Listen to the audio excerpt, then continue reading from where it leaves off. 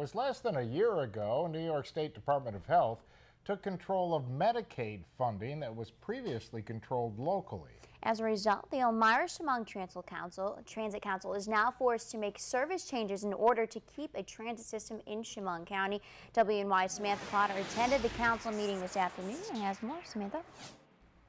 John and Jennifer, the Elmira-Chemung Transit Council looked at where transportation could be in 20 years and discussed where some changes need to be made. After a $1 million cut in Medicaid funding in Chemung County, the Transit Council needed to come up with a different plan for the funding they currently have. Proposed changes include cutting and decreasing routes and increasing bus fare. The Transit Council says it's currently trying to work with the New York State Department of Transportation to get an increase in state operating funds.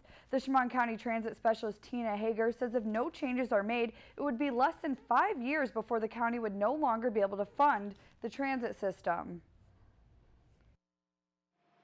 We understand that that kind of change is difficult for riders.